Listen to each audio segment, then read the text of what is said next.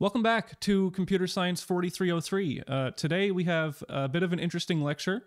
This is going to be an intro to StarCraft and to BWAPI, which is the Brood War interface for programming StarCraft in C++, as well as sort of a little intro to StarCraft AI and why it's interesting and why we want to do work in this field. So I wanted to make this video because, honestly, there's not a really good intro video that sort of explains what StarCraft is. There's a lot of strategic videos, high-level videos, even some of Day 9 stuff is really like assumes a lot of knowledge of the game. Like you've played it before, you've tried it out. But I wanted to start from very scratch, which is basically you don't know anything about StarCraft, but by the end of the lecture you'll know a little bit about StarCraft. So let me get my laser pointer up here, and let's give it a go. I've got a bunch of slides here. So first of all, some useful links. Up at the top here is the Brood War API documentation, and if you are watching this on YouTube, I will link to the PDF version of these slides in the description below. So please go to there to download the presentation if you want to do that. Also, if you ever hear me mentioning the chat, I am live streaming this recording on Twitch, so I may be interacting with the chat at some point. So on top here, you see the Brood War API documentation. You can just Google BWAPI, it will be the first hit. And if you're interested later in programming StarCraft AI, this is where you'll be going for a lot of the API, like which functions do I call and stuff like that. For more of an intro to StarCraft itself, Liquipedia is a very good resource, probably the best resource that's ever existed on StarCraft. Just make sure you're going to StarCraft Brood War, because that's what we're going over in this lecture, not the StarCraft 2 part of it. So here's a bunch of links for beginners, all the units and their properties, you know, what StarCraft is about, etc. So let's get down to the basics and just talk about what is StarCraft. So StarCraft is a game. And it was made by Blizzard in 1998, and it is by far the best-selling RTS series of all time. It has had millions of players worldwide. It has played professionally since 2001, so if you're unfamiliar with like esports, which everyone should know about esports now, StarCraft was really one of the huge pioneers in esports. Along with Counter-Strike, StarCraft was really... I have another lecture on all of this, but it was really one of the first games that was truly played professionally. And professionally, I mean there were teams. In South Korea, StarCraft was as big as baseball at one point. It was absolutely huge. So played professionally since 2001. It's died off a little bit. StarCraft 2 isn't as popular as it used to be. People have gone in favor of like MOBA games are more popular now than RTS games, but that's all you can do. And if you're interested in actually writing a StarCraft AI bot, there's something called the Brood War API, which is a C++ API for reading StarCraft memory and issuing commands to the game. So anything you can do in the game as a human, and a little bit more, you can do via programming. Not just C++. There are like bots in Python and Scala and Java and all that sort of thing. But Brood War API is what makes that all possible, so that's why I'm mentioning it here. So not everyone is familiar with real-time strategy games. So over here you can see sort of a couple of short videos of StarCraft being played. So a real-time strategy game is a war-like simulation. You can have single-player games, you can have multiplayer games, you can have 1 versus 1, 2 versus 2, 8-man free-for-all, big game hunters. You can play all sorts of different types of real-time strategy games. Over here, you can see some workers from the Terran race in StarCraft gathering some minerals and bringing it back to their command center. And down here, you can see some Protoss versus Protoss combat going on. So in most RTS games, you start off with sort of this command center or resource depot and a few workers. So what you do is, let me play the video again. You're going to start the game by gathering resources. That resource is the most important thing in the game. Without resources, you can't build units. So once you have the resources, you're going to build your town, you're going to build your army, and then you're going to do combat with your enemies, and then there's some winning condition to the game. In StarCraft, the winning condition is destroying all the buildings of your enemy. So not all the army units, but all the buildings. And so that can lead to some really interesting scenarios called base races, where, for example, you might have your army in the enemy base and they might have their army in your base, and you're just trying to kill off the buildings as fast as possible. So there's some really interesting mechanics in StarCraft, which we'll get into. But first of all, let's talk a little bit about strategy in real-time strategy games and in StarCraft in particular. So there's three main categories of overall strategy in real-time strategy games. And I'm sure most of you know what they already are. The first one, and the most infamous, is probably attacking. So if you've ever heard of something like rushing or Zerg rushing or being aggressive, this is an attacking strategy. So an attacking strategy is one in which you attack your enemy very early in the game. So you try and catch them off guard. You try and rush them with units as soon as possible. Another type of strategy is defending. So it's the exact opposite of attacking, in which you turtle or you bunker, you build buildings, you build turrets, etc. And the point of a defensive strategy is to fend off an attacking strategy. If you think they're going to attack, you should probably defend. The third type of strategy is an expanding type strategy or an economic strategy, where what you're going to do is you're going to immediately go for as many workers as possible and possibly build a second base at a second resource location in order to try and get as much income as possible. And what these three main strategies do is they introduce a sort of rock, paper, scissors effect into the strategy space of a real-time strategy game.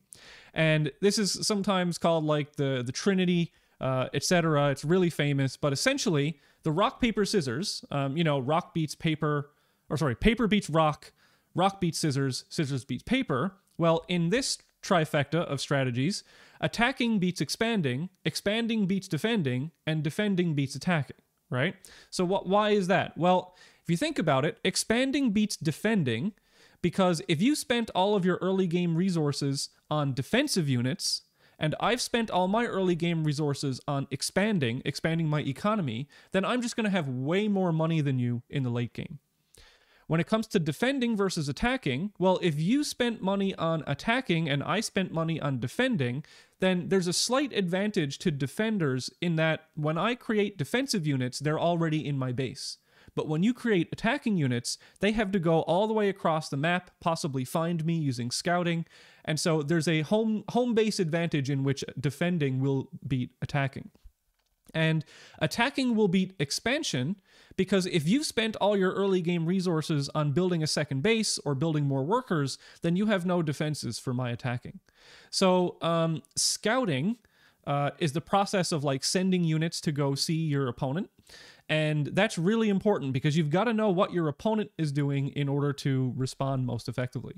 So strategy in StarCraft is all about using information. You can't just pick one strategy and hope that it works in all possible games. You've really got to see what your opponent is doing and respond to that. So StarCraft was really a revolutionary RTS game because it was not the first RTS game, but it was the first really balanced, really interesting RTS game. So games that came before it, like Command & Conquer, Warcraft 2, they were really what I like to call a symmetric RTS game in which you could play one of two factions, so like Axis or Allies, you could play Orcs or Humans, and really those two, the way they made the game fair and balanced was by just making those two races or factions basically identical with maybe one or two units that were different. So for example, in Warcraft 2, Orcs and Humans were identical except the Humans had a Knight unit that could heal people, and the Orcs had an Ogre unit that could cast Bloodlust. And because Bloodlust was so much better than heal, Orcs were always chosen. It was very difficult to win with Humans in Warcraft 2. But then when StarCraft came around, they said, okay, we're going to take a huge risk, and we're going to make 3 races that you can choose from, and they're going to be nothing alike. And somehow, through the grace of very smart minds at Blizzard, or maybe sheer dumb luck, depending on who you talk to, they made like the most balanced game of all time. So those 3 races are Terran, Protoss, and Zerg. And so these are the StarCraft 2 sort of taglines of each of the races. Terran, dominate the battlefield with superior firepower. Protoss, annihilate your enemies with psionic powers and advanced technologies. Zerg, overrun entire planets with the unyielding might of the swarm. Okay, so that's pretty high-level descriptions, but let's get into each race and sort of what they do and the flavor of the strategies that they can give you. So here we have some examples of some Terran units. These are like the straight JPEGs that are, or PNGs that I ripped from the StarCraft MPQ files. So Terrans are human-like race. I'm not sure in the lore if they're actually human. They're called Terran. The Terran race really likes mechanical units, right? So physically, the humans are really weak, and so they get into these suits. Like a Marine here is a Terran inside a big Marine suit. An SCV is a Terran inside an exoskeleton. A tank is being driven by someone. So they really like mechanical units. One of the unique features about Terran is that their buildings, most of their buildings, can be lifted up and moved and then replaced at another location. That's something that no other race can do. And some of their buildings can also have add-ons that let you research stuff or build additional units. So some early game units for the Terran are things like the Marine. There's a Marine pictured right here. Marines have relatively low hit points. They have a ranged attack, and they can hit flying units. And they're really good all game. So there's another unit called a Medic that can heal them. And when you're talking about Terran strategies, you'll often see them categorized as bio or mech. So bio means that you rely a lot on Marines and medics. So bio meaning that, you know, these are non-mechanical units.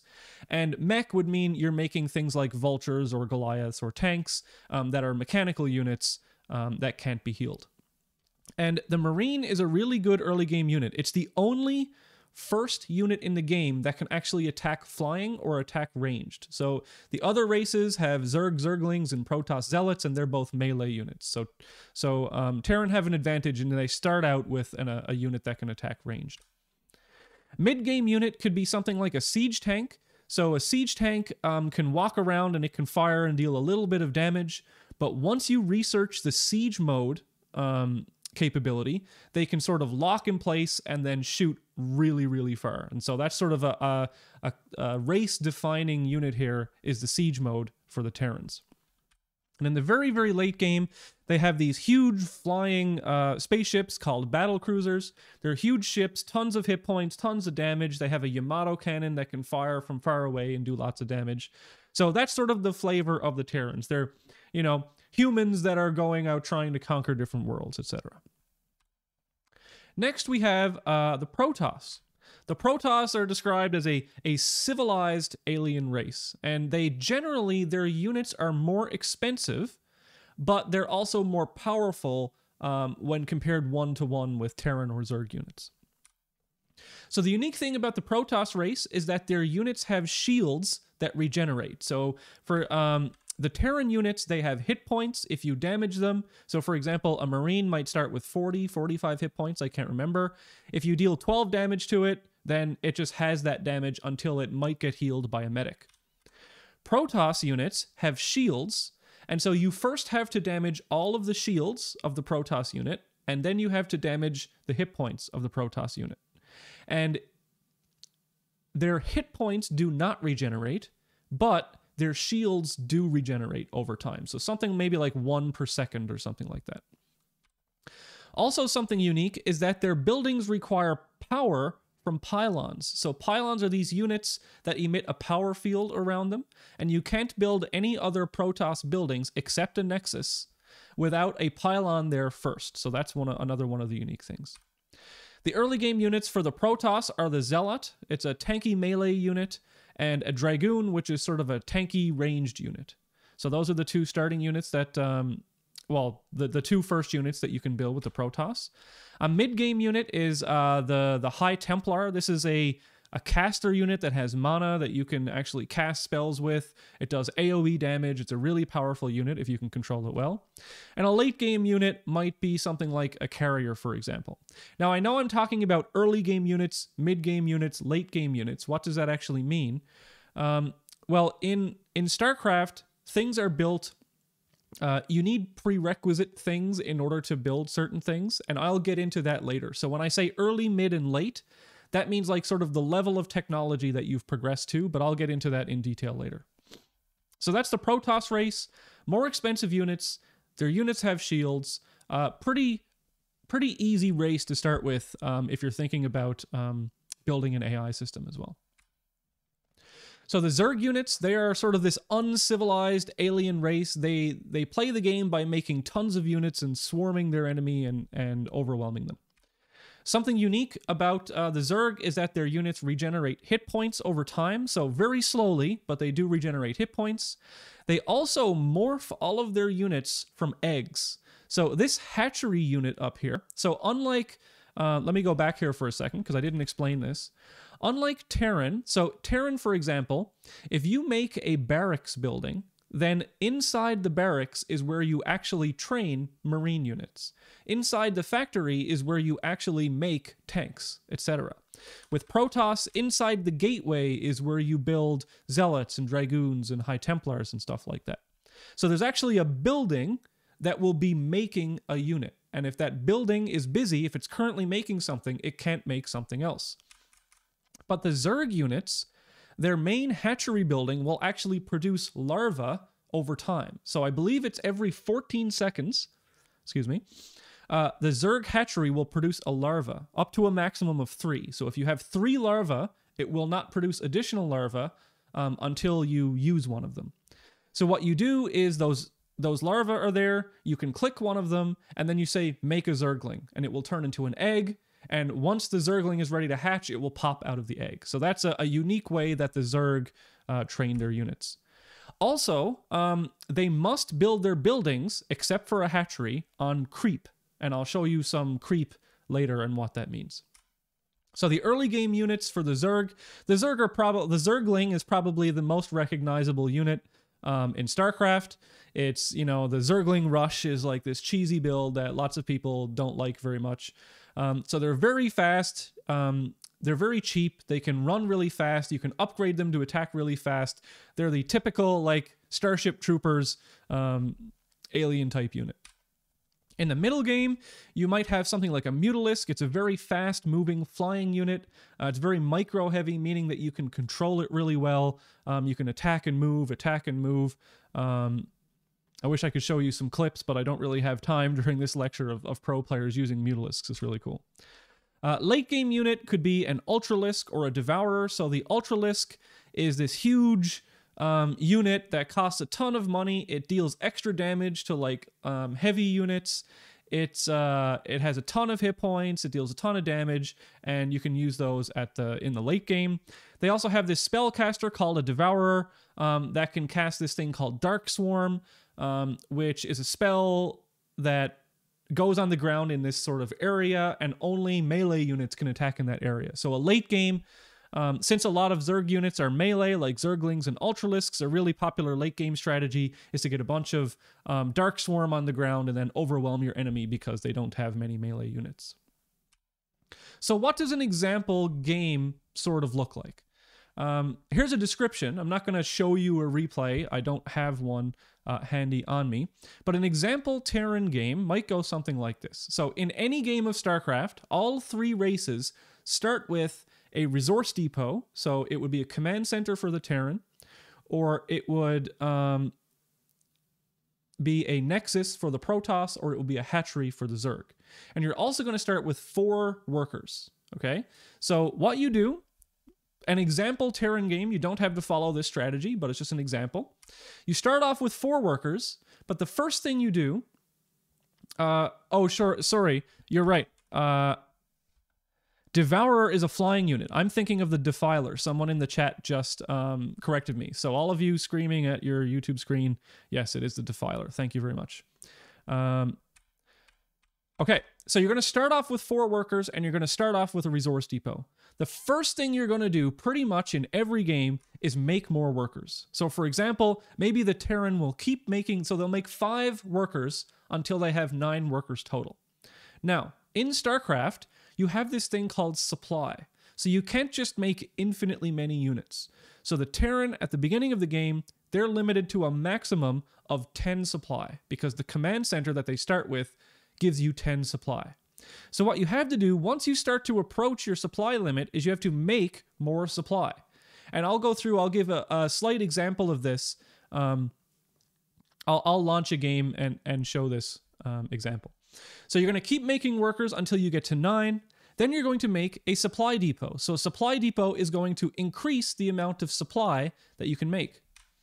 Then you're going to keep making workers until you have 12 workers.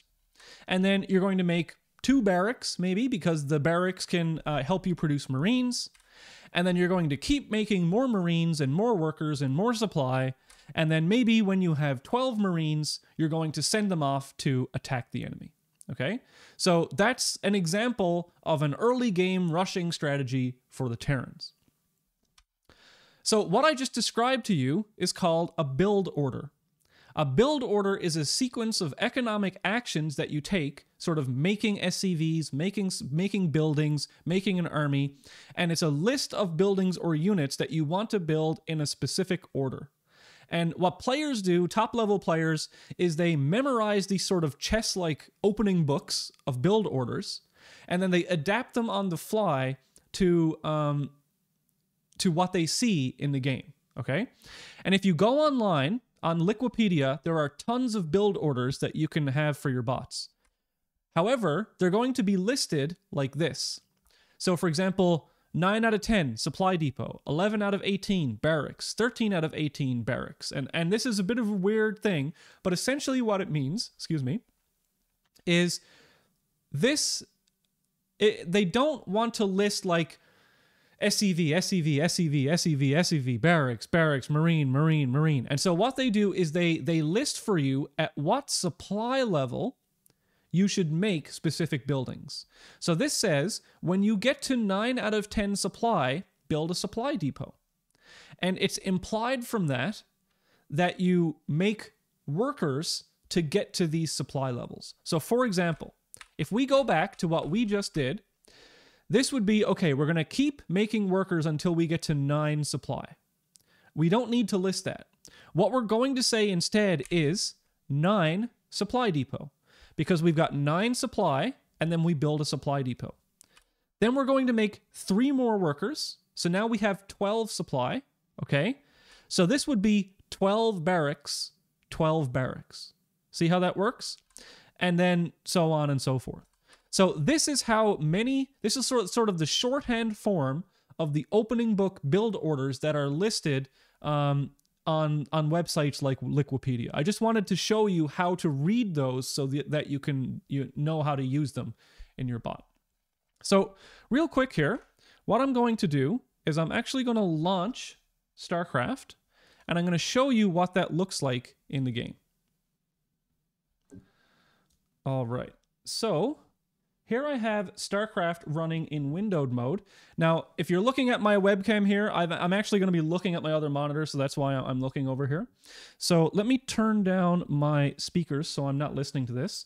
I'm just going to play a custom game against a default AI just to show you what the interface is like and how to play the game. So I'm going to go into single player mode. I'm going to go into the expansion because that lets us use the Brood War units. You create a name for yourself, and I'm going to play custom. I'm going to go specify a map. I'm going to choose, I don't know, Andromeda because it's an interesting map. And I'm going to play the Terran race. Okay? Okay.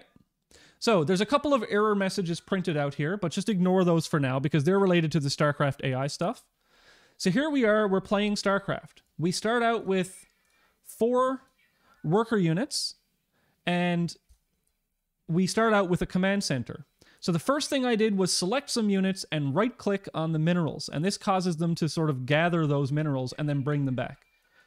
I Oops, 1 second. I'm playing very poorly because I'm trying to explain it as I go.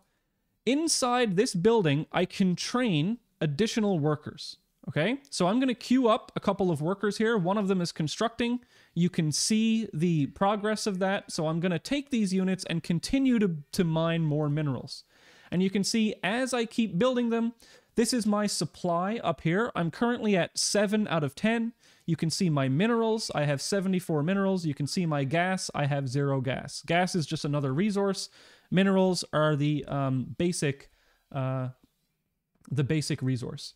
So now I'm getting close to 9 supply. So what I want to do is when I get to 9 supply, I'm going to hit B to build, and then I'm going to hit S to build another supply depot. And so that's going to be built on the map. And if you just look really quick, if I do that again, oh, my next guy is ready. So I'm going to build another SCV. When I'm trying to build things, you see this sort of building grid come up. This is telling me if it's green, I can place it there. If it's red, I can't place it there. So I can't build it on other units or on resources or on specific parts of the ground. But I'll be getting into details about that in my slides. So I'm up to 10. I've got my supply depot ready. What I'm going to do now is I'm going to build a barracks. So my barracks is building now. Right here. I'm going to build a couple of more SCVs. Here we go. Now what I'm going to do... Oh, my text message just went off. Sorry. 1 second. All right. So around this time, or maybe even before, you can see how when I pan around the map, there's a certain part of the map that I can actually see, right? This is called the fog of war. So I actually can't see anything on the map until I go and move my units to that location. This is called scouting.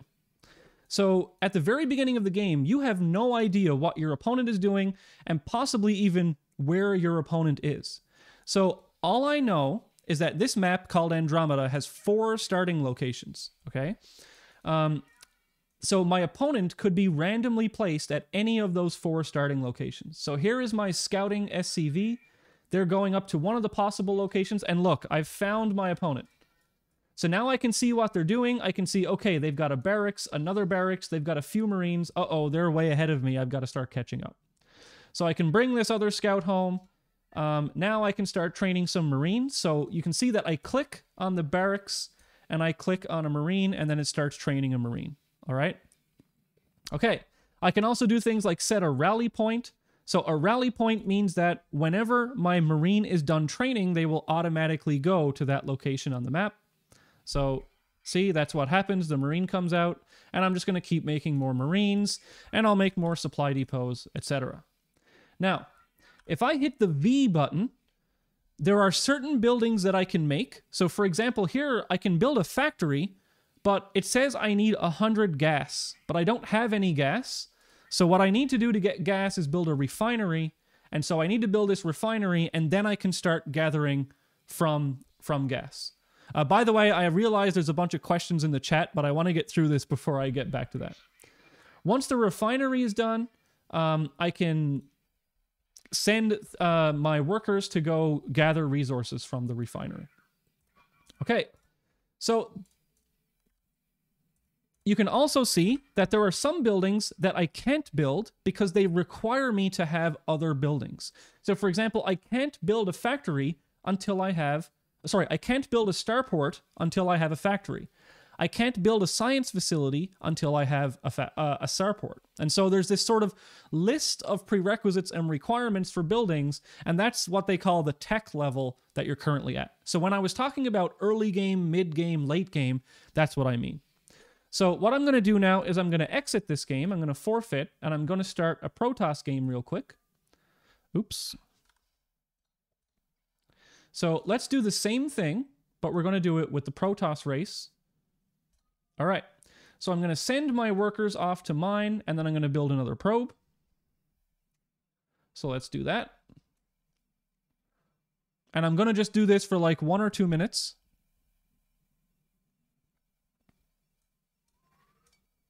So someone out there was saying, if you send a scout, aren't you losing a worker?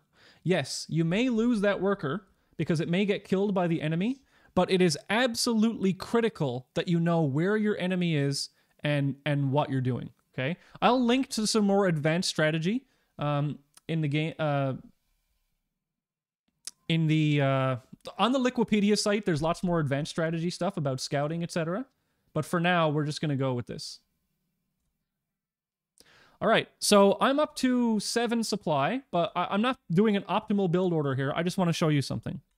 So a Protoss gateway is how I'm going to train my attacking units. But you can see I can't actually place a gateway anywhere. Why is that? Well, it's because one of the defining characteristics of Protoss is they have to build a pylon to supply power to an area before they can build a building there. So you can see here my worker told a pylon to start warping in. Protoss units, Protoss workers don't have to stay at the building location in order to build the building. It will eventually just be built on its own. Okay, so now that this pylon is done, I can left click it and you can see this area, this blue area around here. That's the powered area. It's called PSI, PSI. So now if I want to build a gateway, I can build it inside that powered area. So I'll just go over and show you that. And similarly, just like Terran, you know, like they had a barracks that will train Marines. This will train my Zealot units, which is sort of like the Protoss Zerglings, if you will. I can continue to make more probes. Or what I can do, let's say I wanted to go for a more economic-focused game, is I can go down here. Usually, maps in StarCraft will have an expansion base where you can go to mine more minerals and build a second base. So here, I can build a second nexus with 400 minerals, and you can see I want to build this as close as possible to the refinery and to the minerals, so what I'm going to do is start building it right there. And now once this is finished, if I try and mine this mineral right now, what's going to happen? I can mine it if I want. I could totally send my workers there. But it's going to have to go back to my other nexus in order to bring those minerals back. And that's too far to walk, and it's not very optimal. So what we do is we build another resource depot here. So for the Protoss, that's the nexus, so that we can mine minerals from this base as well. Okay, so that's the Protoss race and how they start out. And really quickly, I'm going to go, I'm going to quit this, and I'm going to do the same thing with the Zerg, just to show you what they do. Okay, same thing, but now I'm Zerg. So I'm going to send my drones out to mine the minerals. And you can see here that the hatchery does not actually make any units, okay? It just, these Zerg larvae pop out from the hatchery. So I can select one of my larvae and tell it to morph into a drone.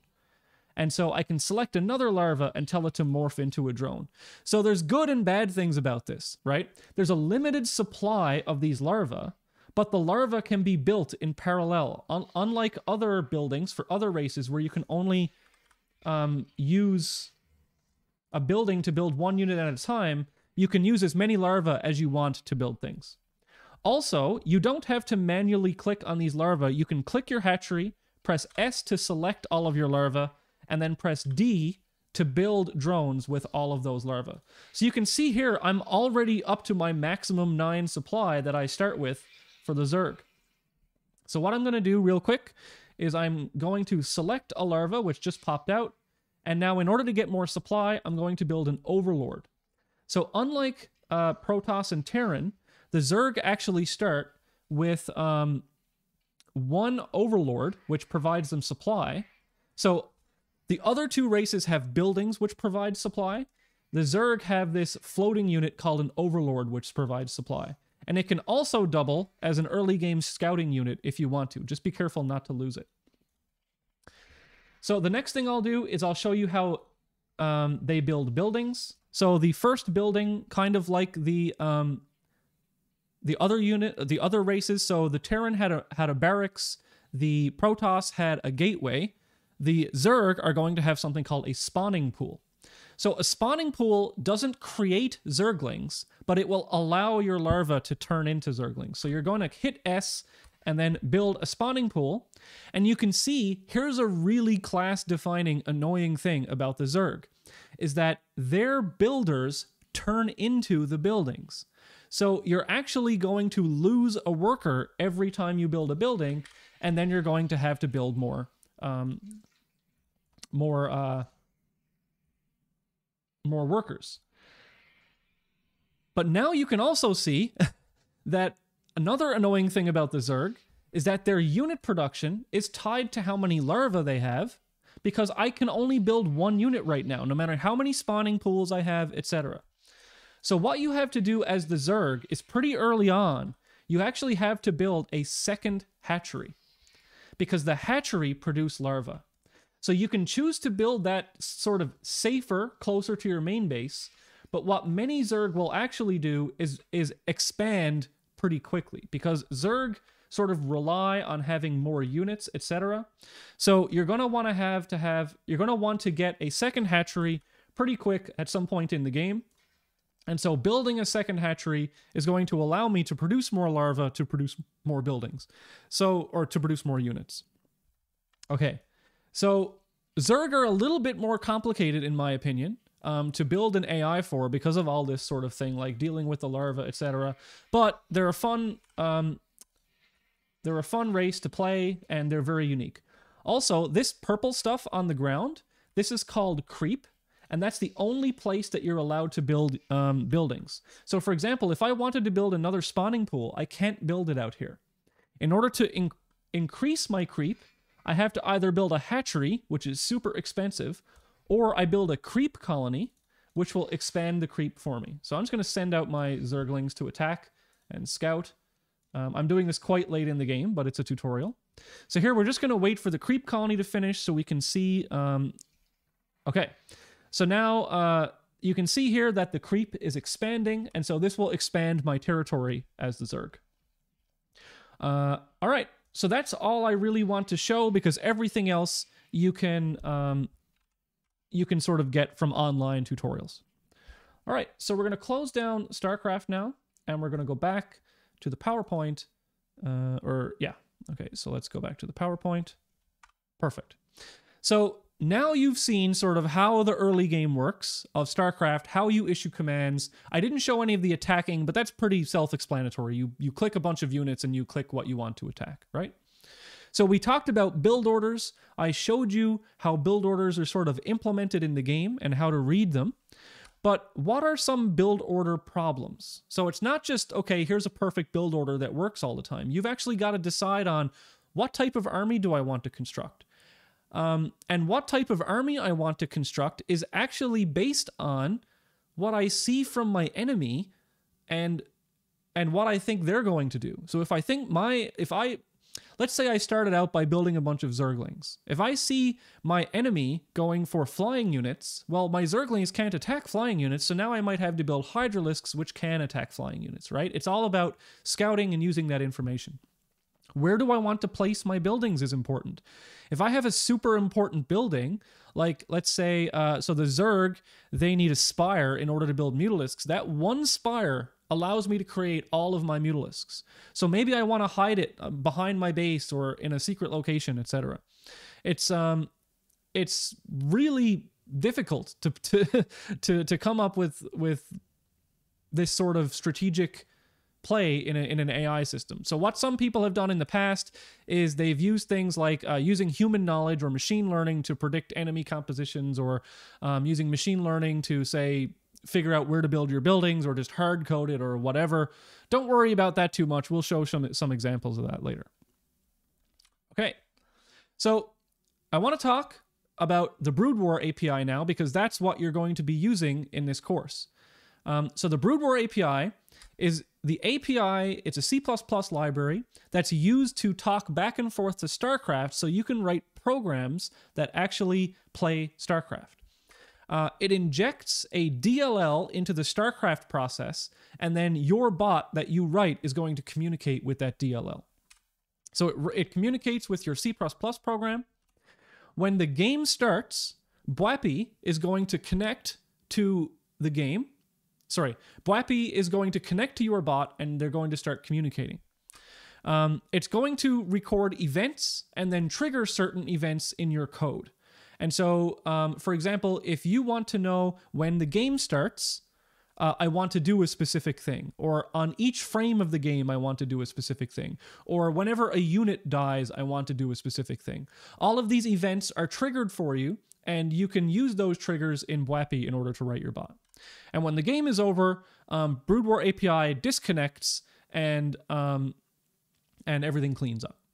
So just for example, you don't need to understand all of this code right now, but here is sort of the main event loop of the Brood War API. So how it works from a C++ point of view is it's going to go through on each frame of the game. So it says, here's the main while loop. It's going to say, while BWAPI is connected to the client and Brood War is in the game, go through each event, and for those events, we're going to do something, okay? So if the event type is start of the match, well, what we're going to do is we're going to call our bots onStart function. Match frame is the most important one because each frame of the game, you're going to be wanting to build buildings or units or mine minerals or issue commands. And so the vast majority of your bot's code will actually be in this onFrame command. And I'll show an example of that in the starter bot later. There's also things like if you want to know who won, well, you could write something on end. So the on end function can be triggered when the match ends. Also, there's certain things like unit show, unit hide, unit create, unit morph. So for example, whenever a unit is created, we can call our bots on unit create function. So this is just a little architecture that I've set up in a starter bot that uses BWAPI events in order to trigger specific parts of your code. And then when it's disconnected, you can break out of the main loop or whatever. So this is sort of like, you don't really need to understand that too much, but that's how BWAPI works under the hood. The way it truly works is by actually like reading all the individual bits and stuff of StarCraft, but all those details are completely hidden from you, and you get a nice C++ interface. What I've done for you is I've actually written a GitHub repo called StartCraft, and it has a starter bot for C++ and Brood War API. It is extremely easy to set up. It takes about 3 minutes. You essentially just have to download the repo and download StarCraft. So I have actually included a download of StarCraft Brood War 1.16. I've been given permission by Blizzard to host that because I run the StarCraft AI competition. So you clone the repo, you follow 3 steps, and actually let me show you those steps right now. So if I just exit out of this, and I'm going to open up the StartCraft repo. So I'm going back to the middle monitor here. Here is the repo. It's just github.com/DaveChurchill/StartCraft. And here are the instructions. Download or clone this repo. Download and unzip this link, which is StarCraft Brood War, run a batch file. That's all you have to do in order to run the starter bot. And then if you want to program in C++ for the bot, you just have to install Visual Studio 2019, open up the solution file, and write code. That's it. So StartCraft, last class, I gave instructions on how to set up and install UAlbertabot, which is a more fully featured StarCraft bot that you can use if you want. However, the quickest way to get started is just by using StartCraft. If you do want to use a more fully featured bot, if I go to UAlbertabot, if I Google that, you get the first link is the GitHub repo. If you want to start with like a fully featured StarCraft AI bot, you can go to the wiki here, click on installation instructions, and you can follow these installation instructions, which are much more involved. But at this point, if you're working with UAlbertabot, you're probably a more involved developer. So these instructions are pretty easy to follow. They're just very, very detailed. So that's StartCraft, and you can use it to make your first bot if you want to. I'll be looking at some code for StartCraft at the end of this video. So I'll have timestamps in the video if you want to skip to the StartCraft section. But I'm going to go back into explaining more about StarCraft and how StarCraft and BWAPI interact. All right, so let's go back to the PowerPoint. All right. StarCraft unit commands. So you saw when I was playing the game there that I was issuing commands to the units. Each unit can be given various different commands. You cannot control enemy units. So if you click one of your own units, there's a menu that shows you what commands you can issue. If you click on an enemy unit, that menu isn't there. Obviously, you shouldn't be able to control your enemy units. So just some example, you can tell your units to move, to attack, to patrol, to build, to stop, etc. Those unit commands are going to take parameters. So when you're clicking them in the game, then where you click is the parameter, right? So if I click my Zergling, and then I click attack, and then I click an enemy unit, it's going to attack that enemy unit. Also, what I could do is I could click my worker and right-click on the map, and that's going to tell it to move somewhere. So the position where I clicked is the parameter of where to move. But when you're programming it, you've actually got to specify a position. When you're attacking, you've got to specify a unit that you want to attack. When you're building, you've got to specify a type that you want to build and a position.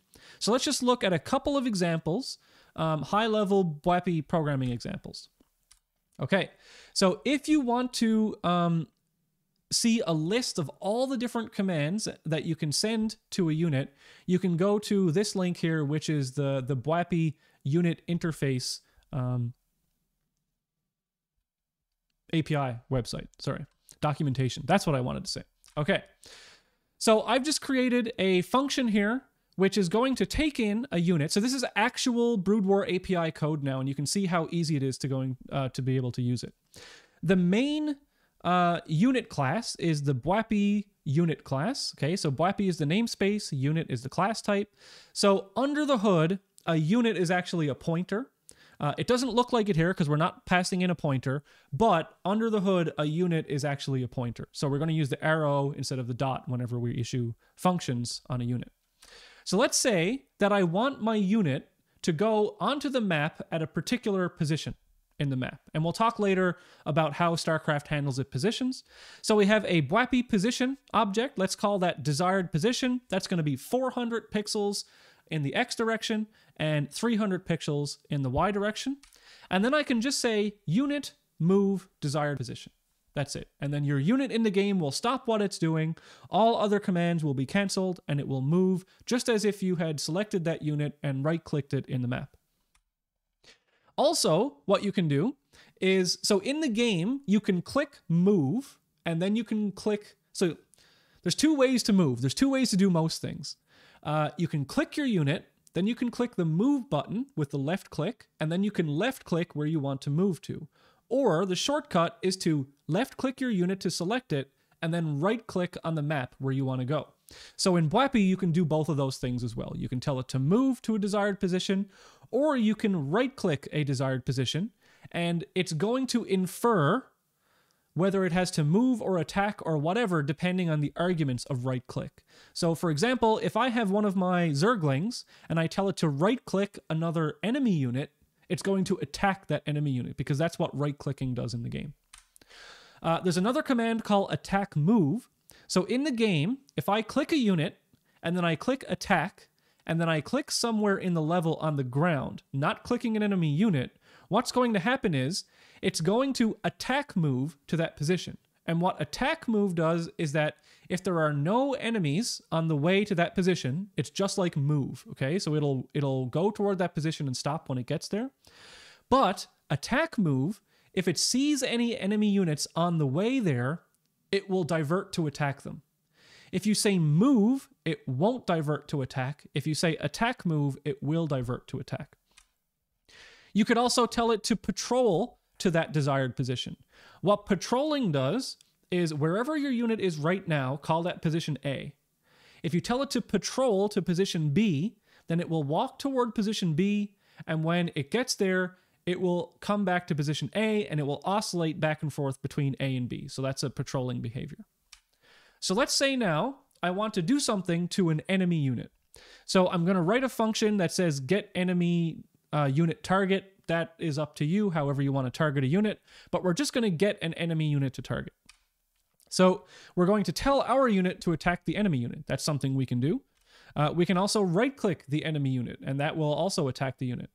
We can also issue some specific commands, like, for example, if a Zerg unit has the burrowing research completed, then you can tell a unit to burrow. You can tell a unit to stop. So if it's moving, you can just tell it to stop and it won't go any further. So this is the very simple way that you're going to interact with the Brood War API in your C++ program. Very, very simple. All right. Now that you've seen like sort of how you're going to issue commands, now you want to talk about StarCraft unit properties. So each unit in the game has a number of properties. The unit instant properties are going to be on the BWAPI unit class. So once I have a unit, I can query the properties of that unit. So what I mean here so there's a difference between unit instance properties and unit type properties. So a BWAPI unit, so an actual unit in the game, is an instance of a unit. So for example, I can have a unit that has ID 7, that's a Marine. That Marine will have a specific position on the map.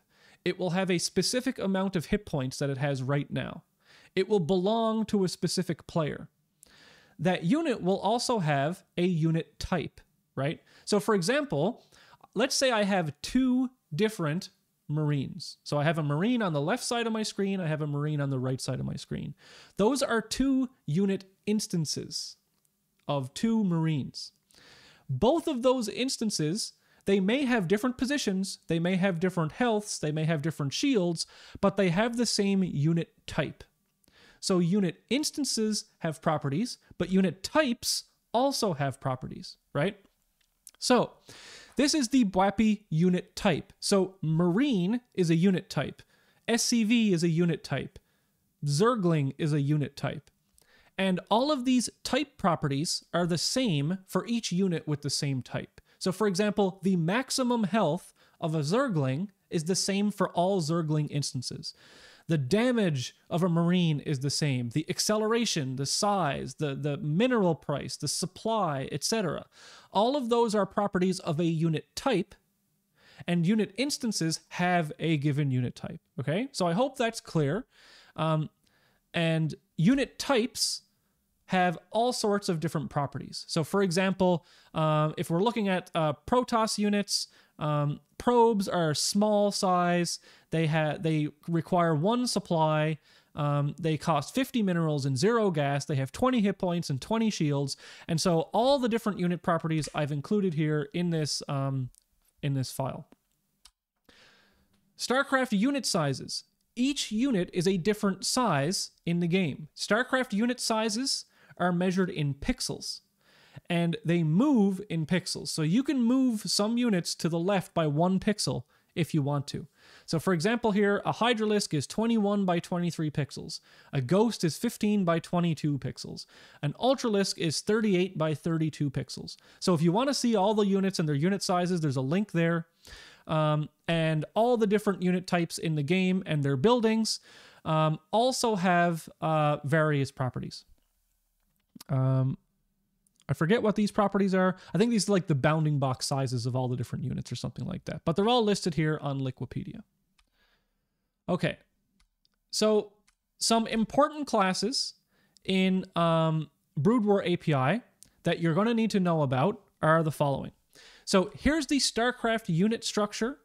You're going to use it to access all unit instance info. Okay, so that's the BWAPI unit. And I just set it equal to null pointer because under the hood, it's a pointer to a unit that lives in BWAPI somewhere. Then there's the unit type. So for example, in order to get a unit's type, like, oh, what type is that unit? Is it a Marine? Is it a probe? Is it a Nexus? We're going to say unit get type. Okay. Now I know I'm calling it on a null pointer here, but just pretend that it was actual something. So this is the StarCraft game instance object. So the BWAPI Brood War, if you called BWAPI Brood War, that is how you get all the information about the current game that's playing. Okay, so this is an instance of the BWAPI game class, and you can say, hey, BWAPI Brood War get frame count, and it will display or it will return the current frame of the game.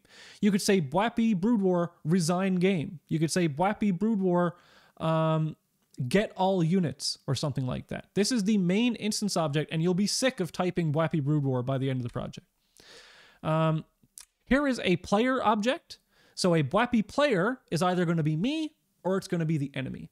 In this class, we're not going to talk about multiplayer StarCraft, so there's going to be one of you and one of the enemy. So if I want to get a reference to, so BWAPI player is also a pointer. So if I want to get a pointer to me, the player, I can say BWAPI Brood War self, and that will return my player object. And then if I want to see how many minerals I have, I can say me get minerals, me get gas, something like that. Also, there's a position object in BWAPI. So we just called unit get position, and we store that in a BWAPI position. And so these are I would say the 5 biggest classes in the game. You've got units, unit types, you've got the game object, BWAPI Brood War, you've got a player object, and you've got a position object. So those are the ones you're going to be dealing with the most. Here's some examples of how you would actually use Brood War API to say, look through units. For example, I told you how to act on units once you have a unit, but actually, how do we get the unit that we want to actually control? So here's just a function called unit examples. And so what we're going to do is we're going to say for auto unit. So instead of typing BWAPI unit here, I typed auto. So for auto unit in Brood War get all units. So what this is going to do is it's going to loop over every visible unit in the game. So if you call BWAPI Brood War get all units, what that does is any unit you can see, it will return a reference to. So if there are hidden enemy units within the fog of war, you will not get them when you call this function. Okay, you'll get your units and any enemy units that you can see. So let's say we want to get the position of that unit. So we can just say BWAPI position P equals unit get position. Let's say we want to get the player of that unit. So we can say who controls that player, right? So I can say BWAPI player PL equals unit get player. Someone asked, can see on screen or just not in fog of war? That's a good point. So as a human player, you can only see what's on your screen, okay?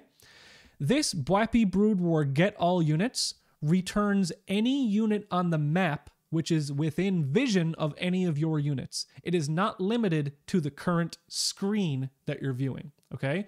So the Brood War API is a bit superhuman in that it can see the whole map. It doesn't have cheat codes on, okay? You can turn cheat codes on if you want to, but it can see anything that any of your units are around. All right, it's not limited to just the screen vision. That was a good question. Thank you. So let's say, for example, I want to tell whether or not a given unit belongs to me. Well, what I can do is once I get the player of a unit, I can check to see if that player is equal to myself.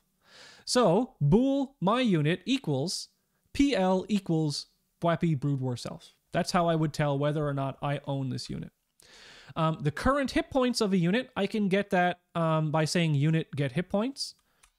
And the type of a unit, I could store that if I want to by saying unit get type. And then let's say I want to know how much damage that unit can do in one attack. I can say, okay, well, that unit type is going to have specific properties. Well, one of those properties is the ground weapon of the unit.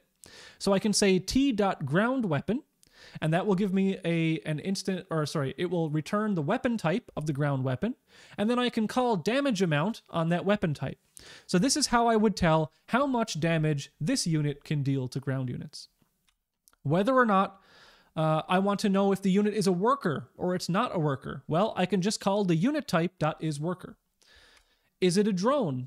Oh, oops, I made a mistake here on this slide. Let me edit it. It's supposed to be isProbe. All right, let me go back down. Here we go. So whether or not it's a worker, you can tell, but you can also tell whether or not it's a specific unit type. So there's a namespace in BWAPI called BWAPI unit types. And if you type BWAPI : unit types : if you have IntelliSense on, then you will see a list of all the different units. They're all hard-coded there for you.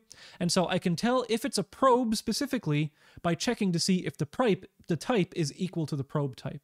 Or I could check to see if it's a Nexus or a Command Center or a Marine or a Defiler or whatever using that. Okay? So BWAPI unit acts like a pointer, remember, so I don't need to return references here. You can copy units all day, and it's very, very efficient. All right. So how would we start making a starter bot then?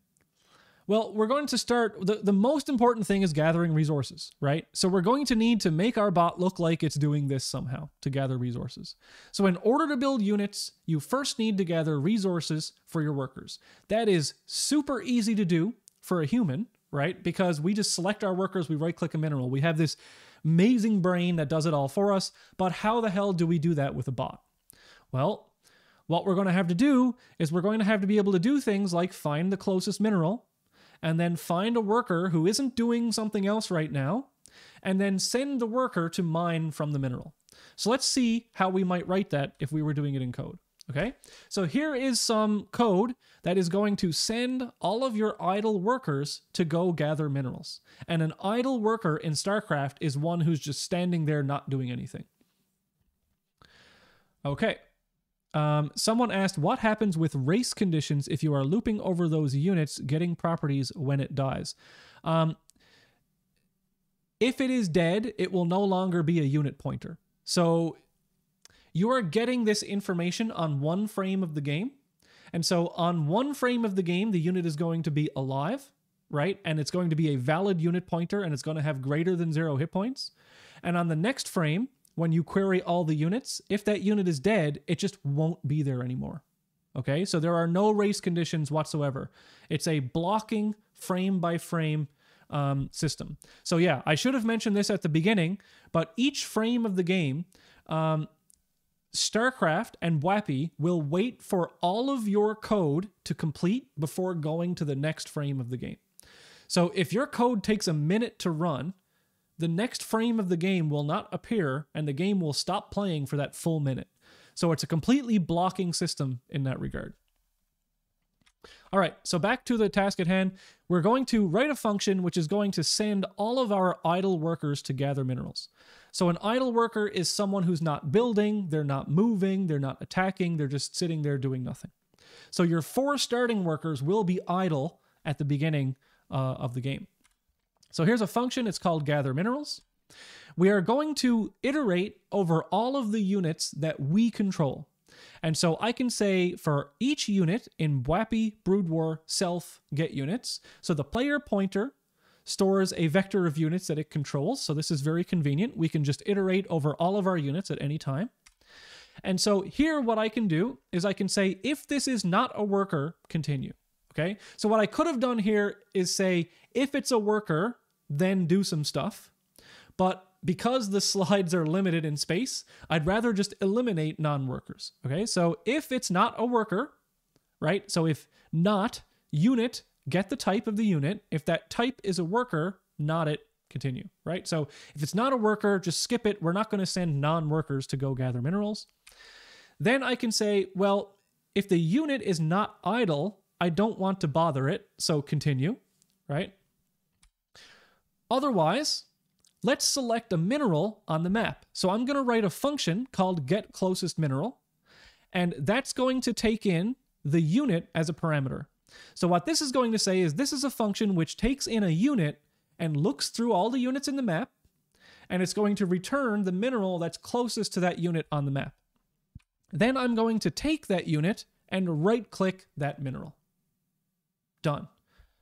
That's it. That's the function which takes all of our idle workers and sends it to go mine minerals. Super easy. Not everything will be this easy, but that's this easy. So the unit will continue to mine until it is interrupted. Now, I had that function, which is getClosestMineral, right? Let's go through that as another example. So what this function is going to do is I'm going to pass in one of my units, and I'm just going to return the closest unit, which is a mineral, to my unit. Okay. So I'm going to store a unit instance, which is going to store the closest mineral to my unit that I've found so far. So initially that's going to be null, right? Because it's going to be null because I haven't found anything yet. And the minimum distance I'm going to store as the highest possible integer, right? Because I'm going to recording the distance of each mineral patch to my worker and then storing the minimum one. So I'm going to store the minimum distance and I'm going to store the worker, the mineral, which is the closest. So you can go through all the neutral units on the map, and the neutral units are the ones which are not controlled by a player. So a mineral or a Vespene geyser is a unit just like any other, but it's a neutral unit. So if I want to make my code a bit faster, I could have looped over all units here, but I'm just going to loop over all the neutral units. Oh, geez, excuse me. So I'm going to say, so I'm going to record the distance. So unit get distance my unit. So units and positions come with a function already called get distance. That's going to return the integer distance in pixels from one position or one unit to another. So that's already built in for us. And this is going to say if distance less than min distance. So if this distance is closer than anything else that I've had so far, I'm going to record the minimum distance and I'm going to record the closest mineral. And then I'm going to return the closest mineral. Who can tell me what's wrong with this code? Because I made a mistake here. And no, I'm not talking about the missing semicolon. But who can tell me what's wrong? What did I not do in that code?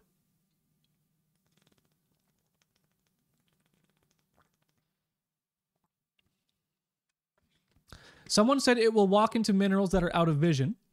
That's possible. But in practice, it's going to select the closest mineral and we start right next to the minerals, right?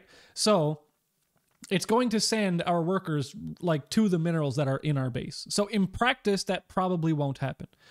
The thing that's bad here is that I haven't filtered out minerals, right? So what I actually have to do here is if I go back, I'm just going to look at my middle monitor.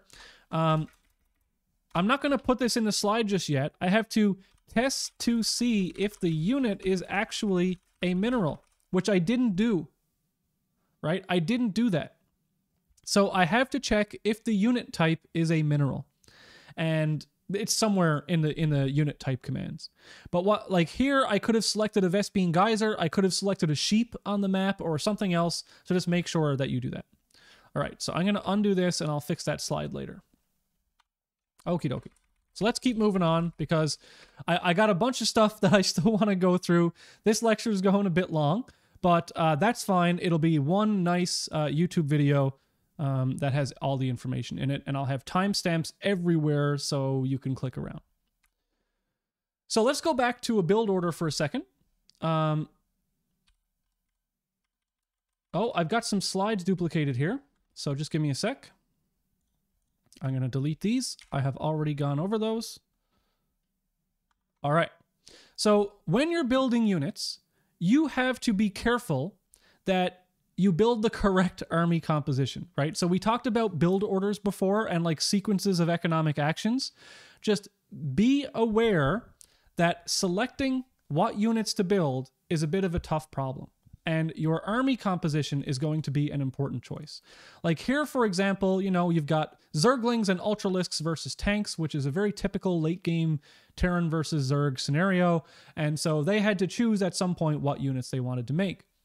Now, when deciding on your army composition, a very important point is the StarCraft tech tree.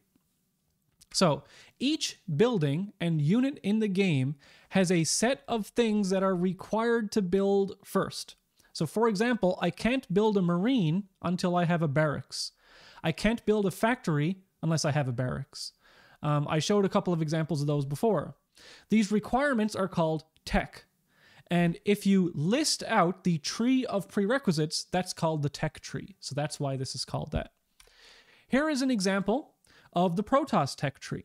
So if we look over here, you can build a Protoss pylon, nexus, or a simulator whenever you want at the start of the game. There are no requirements. However, you're going to have a forge in order to build a nexus, right? You're going to have these go from top down. So you need a nexus in order to build a forge. You need a nexus in order to build a gateway. You need a gateway in order to build a shield battery. You need a gateway to build a cybernetics core. You need to build a cybernetics core in order to build a Stargate, for example. So let's say that we're trying to come up with a build order, right? And so I want to be able to build a carrier. So I want to build carriers. If you look over here on the right-hand side of the screen, a carrier requires me to have a fleet beacon. All right? So the series of steps that I need to go through in order to build a carrier is I need a nexus, then I need a gateway, then I need a cybernetics core, then I need a Stargate, and I need a fleet beacon. All right? So that is the tech tree. It is there for all unit types in the game, and it is there for all buildings in the game as well. Terran have a bit of an extra annoyance in that buildings can have add-ons, and Zerg have a tech tree as well. So just be aware that that tech tree matters, and you can query in the unit type, for example, what is required to build something, or what is the type of unit that builds this thing. All of that information is there in the Brood War API for you. Okie doke. Now let's talk a little bit about the StarCraft map, okay? So, when people say that StarCraft is a balanced game, what they really mean is that maps, good maps for StarCraft, are balanced or not. So what the hell do you mean by that, Dave? I thought the game was balanced. Well, it turns out that the environment in which you play the RTS game, the map that you play on, is just as important as the properties of the game itself. Let me move this down here because I'm going to be showing this off. So for example, the game might be balanced on like the pro level maps that are used in tournaments, but if you start two bases right next to each other, right, it's very probable that Zerg will win because Zerg can attack faster or whatever. So the properties of a map are very, very important when discussing balance, strategy, etc. And also, especially when you're programming in Brood War API. So a StarCraft map looks like this. This is a high-level view of a StarCraft map. You can see a couple of bases here. Well, what that is, these are starting locations on the map. So I forget the name of this map, but this map is a 4-player map, okay? That means that there are 4 possible starting locations on the map. I'll move this down here. So there's 4 possible starting locations on the map. What does that mean? Well, when you start a game, StarCraft is going to randomly assign you and each of your enemies to one of the possible starting locations, okay? It's going to give you your starting building and your 4 workers and then say go. So for example, if there's a 1 versus 1 game, maybe you start up here and your opponent starts here. Or you start here and your opponent starts here. So that's how a game starts. It randomly assigns you to one of the locations on the map. Those are called starting locations. And Brood War, BWAPI Brood War, the game object, you can query all the starting locations and it will give you the starting locations of any given map. All right, so those are the red boxes. The blue boxes are what is called a choke point. So a choke point in StarCraft is a small area of the map that lets you essentially get in and out of a base, usually. So a choke point is like a funnel, so that the game map is really wide open. You can go wherever you want. But the way maps are designed, typically, is that a base is surrounded by some sort of wall or cliff that you can't get through, okay? And in order to get into the base to scout or to attack, there's usually a little gate or a choke point that you have to go through. So these blue boxes are called choke points, and well-balanced maps usually have some sort of choke point. All right. The green boxes here are what I'm calling expansions. So expansions are where you would build your second base, usually. And these, what I've circled here green, are in StarCraft terminology, are called natural expansions. So they are the expansions which are closest to the starting locations. So for example here, this player, in order to build their first expansion, they would walk down through the choke point and then build a second nexus right here in their natural expansion. It's possible sometimes that you would want to build an expansion somewhere else if you were being sneaky or you wanted to hide it, but usually you're going to build your first expansion at the natural expansion. Also, you can have what are called islands. So this particular map has 2 island bases, and they're called island bases because you are not capable of walking on the ground to those locations from your start location. So typically, all the bases are reachable from each other via ground. So if I take my scouting unit, my initial worker, I can scout any location on the map. However, you cannot get to the island bases unless you build a flying transport unit that can take you there. All right, so let me put myself back up there because I'm covering up island. But this is just some of the terminology that you're going to see when it comes to StarCraft maps. And like here is the start locations, choke points, expansions, islands, etc. That's what they are. So when I demoed the StarCraft game, you saw that there was this thing called the fog of war. Okay, so you start only being able to see, you can only ever see what your units are around. So what happens is, let's say if you have your enemy base selected, it's going to be completely black. You can't see anything. Then what you might do is send a worker to scout, and while your worker is in their base, you can see around your worker.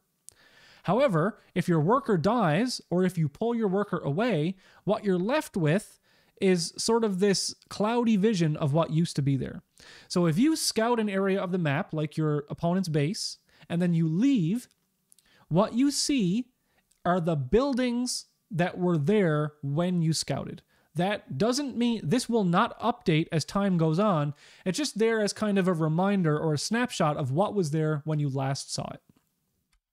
So StarCraft does have imperfect information, right? So for example here, there can be invisible units as well. So this imperfect information in a game theory sense, we know from our prerequisite course that means that one player has information that the other player doesn't. So for example here, we see some Zerg units which are burrowed under the ground. These are called lurkers, and they have a spine AoE attack that goes out in a line and hits everything in a line. These Terran Marines can't see them because they don't have vision of these invisible units. Later on, if they scan it, or if they get a science vessel that can see invisible, they can. But for right now, they're just walking up this ramp into their doom because they don't know that these units are there. Okie dokie. So here's some more examples of what we just saw. Here's an example of the starting state of a game of StarCraft. So I've got my base. This is on the map destination. And I've got my 4 initial workers, which are really hard to see. And I've got my command center, but or my nexus. I just wanted to show you what your base is going to look like sort of as the game progresses and you expand outwards. So when you start here, here is your main base perimeter. So the map was designed with these cliffs that make it so ground units can't enter your base except through the choke point. Okay?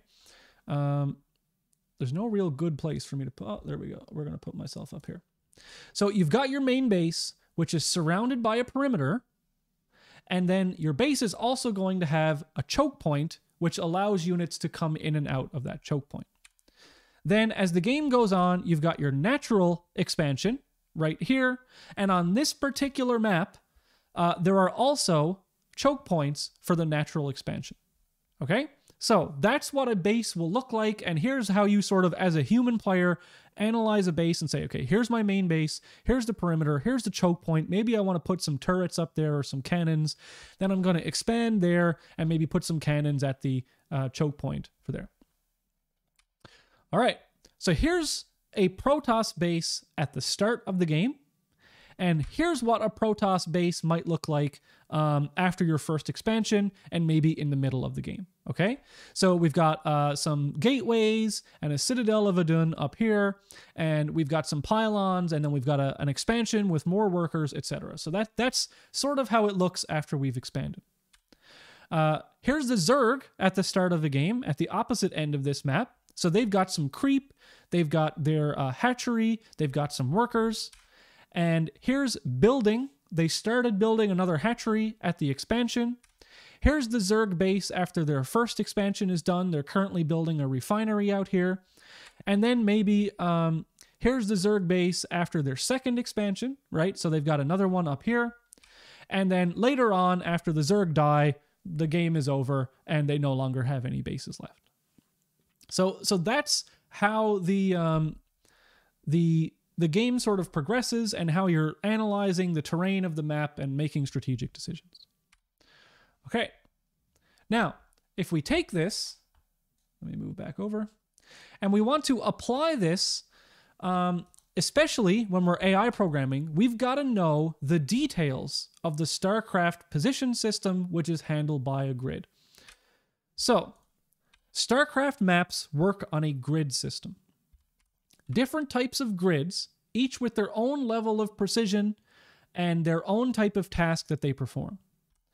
So maps are drawn in-game with textures that are applied to the underlying grid, right? So you've got sort of tiles, and then textures are drawn on those tiles at the grid level.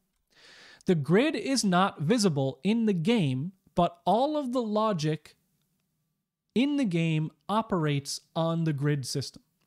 So we covered this a little bit in one of the previous lectures, but I'm going to go it over again. Okay. Someone asked, why are the lurkers being shown? Okay, let me go back real quick. All right, why are those lurkers being shown? Because this is from the point of view of a replay file where you can see every unit on the map.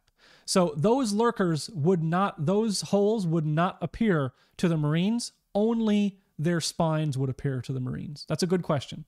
But yeah, this is being shown from the point of view of God who can see everything. So let's go back. All right, StarCraft grids. Now over here, I've got an example of a grid, and there's 3 different types of grids that operate within StarCraft. So the first grid here is not really a grid. It's essentially just every pixel in the game. So StarCraft Brood War operates at a pixel level when it comes to unit bounding boxes and unit movement. Okay, so units can move at a pixel level, and they also have bounding boxes which have sizes defined at the resolution of 1 pixel.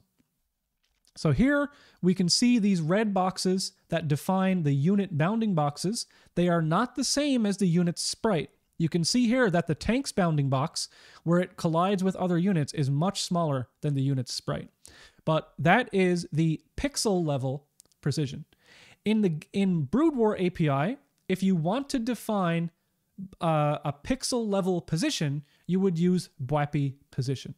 Okay, so BWAPI position is what you'll use most often when dealing with units, and that is at the pixel level. Next is the most uncommonly used tile, but you can see here that there is a gray area. So this is called the walk tile grid. The walk tile is an area which is 8 pixels by 8 pixels, okay? And so in StarCraft maps, it contains a walkability Boolean grid, essentially.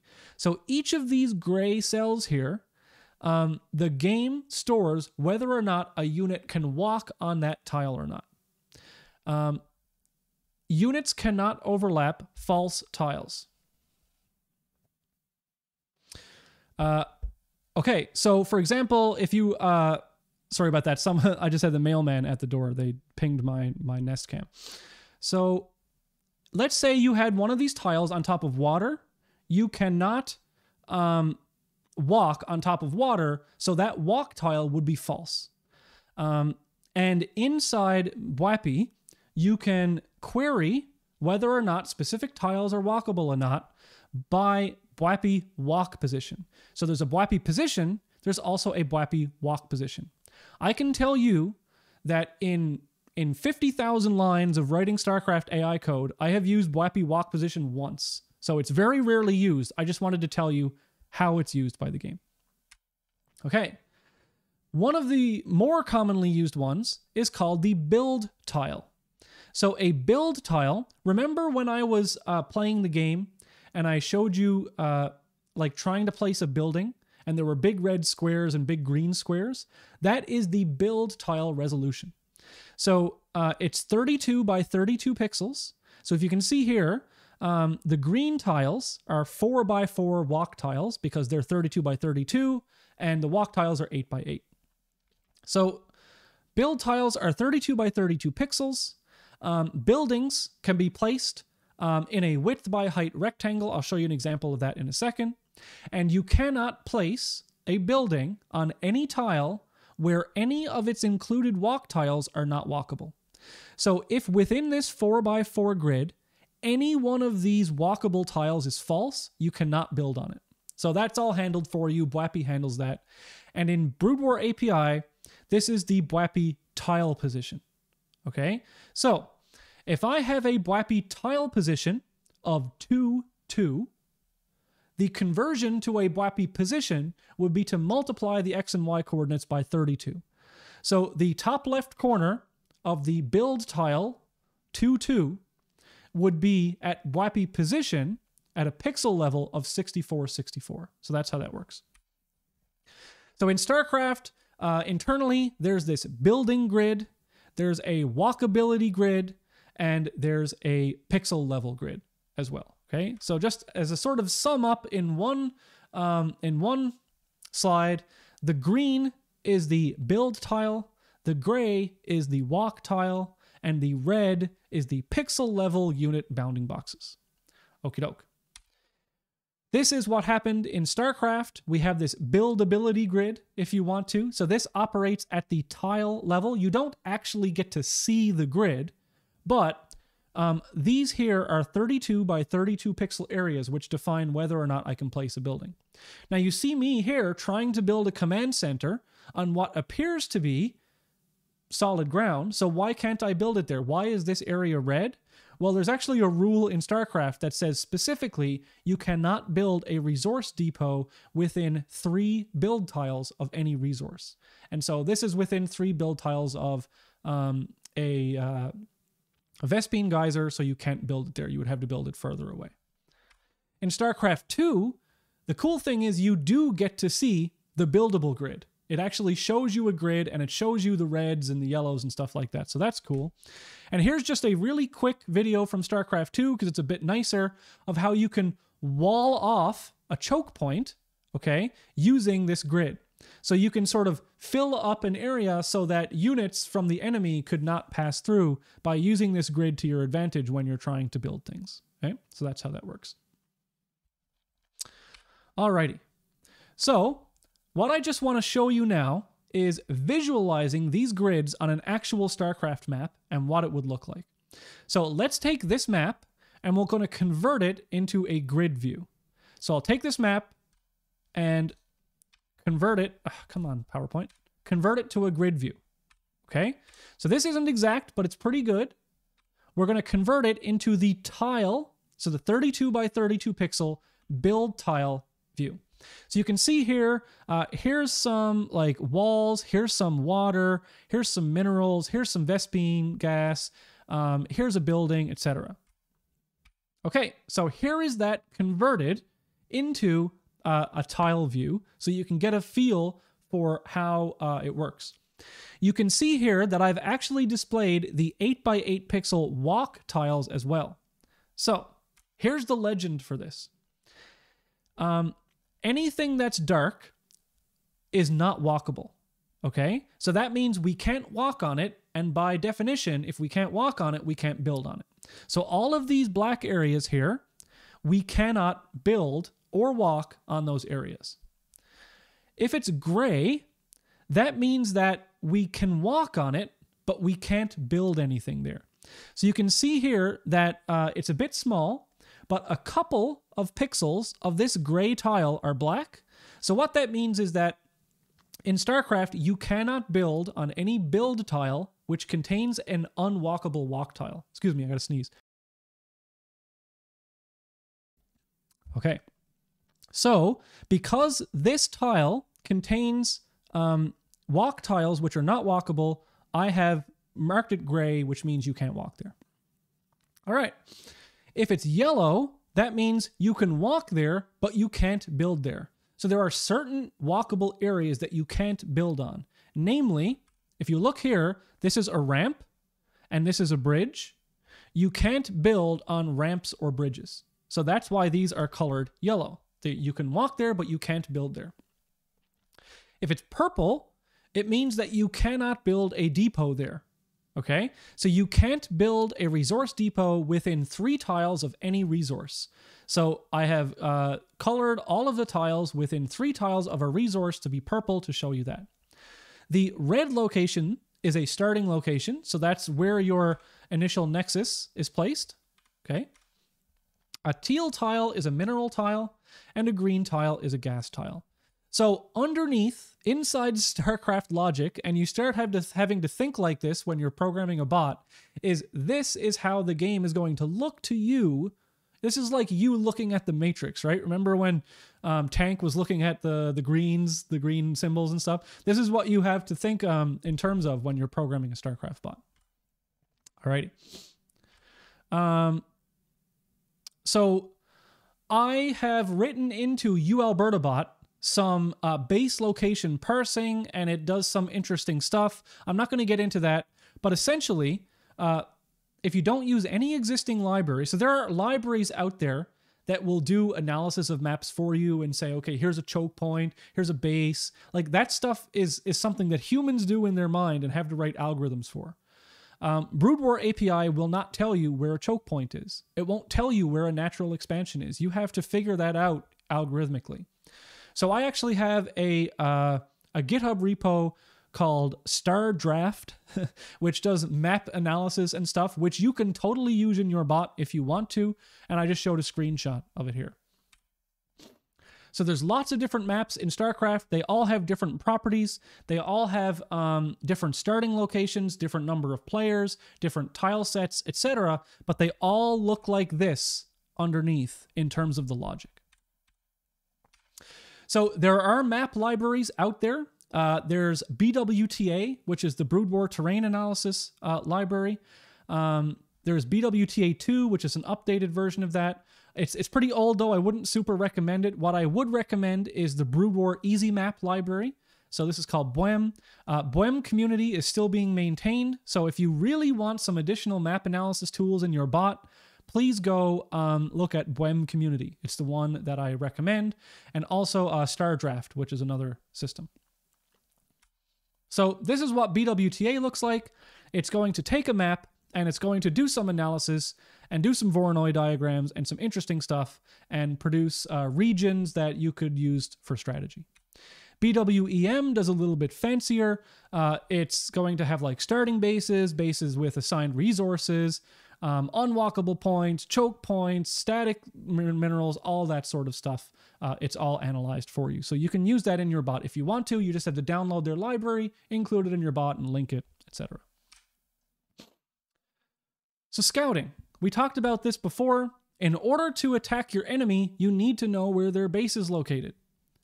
Some maps are going to have more than 2 starting locations. So if you're playing on a 2-player map, you know exactly where your enemy is, right? Because there's only 2 locations, you're in one of them, so they have to be in the other one.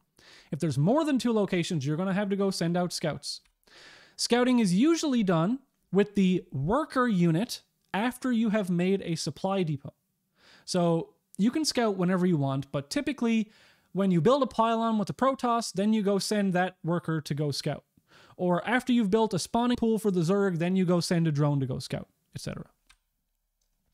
So here is just some sample BWAPI code that you could write to send out a scout. Now, this is not going to cover all possible scenarios, but you could use it as a starting point in your bot to start scouting. So here we have a function called scout with unit. So we have chosen some unit, a worker, for example, in order to scout with. So here we're just going to check first if not scout, which means it's not if it's a null pointer, we don't want to, if we couldn't find a valid scout, then we don't want to scout with it. So what we're going to do is we're going to send this scout to the base locations on the map in order to find our opponent. So what we're going to do is we're going to loop over each of the starting locations. So if it's a 2-player map, there's only 2 of them. If it's a 4-player map, then there will be 4 of them. And starting locations are measured at the build tile or tile position resolution. So what we can do, let's think about this logically. How would we know where to send our scout? Well, what we're going to do is we're going to look at each of the starting locations on the map, and if it is not explored yet, we're going to send our scout there. So BWAPI Brood War has a function called isExplored, and what that means is I have seen that tile at some point during this game. It doesn't mean it's currently visible. So there's 2 functions. One is visible, meaning can you currently see that tile? Another one is explored, meaning have I ever seen that tile? So if not is explored, so if we haven't explored that tile before, we're going to convert the tile, which is a tile position, into a BWAPI position, which is the pixel-based position, by just using the constructor of BWAPI position with the tile. Then what we're going to do is we're going to get the command of the scout. So we can get a BWAPI unit command object, which is the last command of the scout. And why I'm doing this is because in StarCraft Brood War, there's a really annoying thing. If you keep issuing the same command to the same unit every frame of the game, it could bug out and not move at all. So what we're going to say is that if this unit has already been told to go to this position, don't do anything. So I'm going to say if the scout's current target position is the position we want it to go to, we don't need to do anything else. Just return. It's already going to an unexplored area of the map for a starting position, so we don't need to do anything else. Otherwise, so if this is true, it will return, so I don't need an else. So this is kind of like else, tell the scout to move to that position. That's it. And then we don't want to keep going through all the base locations because we are currently going to that base location, right? So what I'm doing here is I'm just iterating through the base locations in the order that they've given to us. And then if we have explored all the start locations, then we just tell our scout to move back home. And how do we get our home position? Well, we can get BWAPI Brood War self. That's the player pointer to our player. And we can get our player's start location, convert that to a BWAPI position, and then tell that scout to move back home. Okay? So that is some very basic scouting. Now, what this will do is it will scout every location on the map, every starting location on the map. If you don't want it to do that, let's say if you found the enemy base, you wanted to come home and not explore everything else, then you would have to put that logic on top of this yourself, okay? Okay, I gotta pause for 1 second here. Okay, so that is scouting with units. And really quickly, I wanted to talk to you about why combat is so hard. It's not just as easy as attacking units. StarCraft combat is a very difficult problem for AI to solve. Your goal in StarCraft is to kill the enemy units, right? Like they have units, you have units, you're going to do battle. And so there are advanced tactics such as flankings, surround, kiting, etc. They are usually kind of difficult to implement. What I have found in my experience of 10 years of bot programming, start out with attacking the closest enemy unit, okay? So for example, if you are trying to be clever and attack like a worker unit rather than a marine unit, your unit may get stuck on the way to kill that worker or something. And so please, at the very beginning of your bot development career, just tell your attackers to attack the closest thing to them. And that is surprisingly hard to do. So, yeah. If you are interested in learning what the overall flow of a bot might look like, I recommend going to this link. And again, the link to this presentation is going to be in the comments. This tells you the design flow, the overall flow for UAlbertabot. So let me just open up this link here. And so just as an example, this is what UAlbertabot, the bot that I wrote, does. It's a hierarchical architecture, but what it does is it's going to go through these steps on every frame of the game. So for example, it's going to manage its workers. It's going to manage its production. It's going to manage its buildings. It's going to manage its combat. It's going to manage its scouting, the information, the map tools that we have, etc. So your bot will have to have some sort of logic flow. So here I've just given you an example of what, a fully fledged bot might do, but other bots have vastly different architectures than mine. And so this is not the only way to do something like that. All right. So once again, what I will do is I will end this off if I can find, here we go. So let's just bring up STARTcraft again. So STARTcraft, if you're just getting started with programming, I recommend this bot because it has like self-documenting code. It has much of the code that we went over today in these slides about and starting a bot and how to use it. I will show you how easy it is to use right now. All you have to do, so once you extract STARTcraft, I know the text is a little bit small. Sorry about that. My resolution is large on this monitor. You are going to click on Windows, and it comes with an exe already, and it comes with a batch file which does a lot of things for you. You can just click on Run C++ and Run C++ bot and STARCraft. You click on this. There's no need for Chaos Launcher. There's no need for anything. It will launch it for you. And if you go into the BWAPI settings and enable the auto menu, it will launch everything for you, and it's really easy to use. It comes with a Visual Studio project, which I have open down here. So STARTcraft, it comes with like a main file which sets it up. There's a starter bot class which has all of this stuff implemented for you.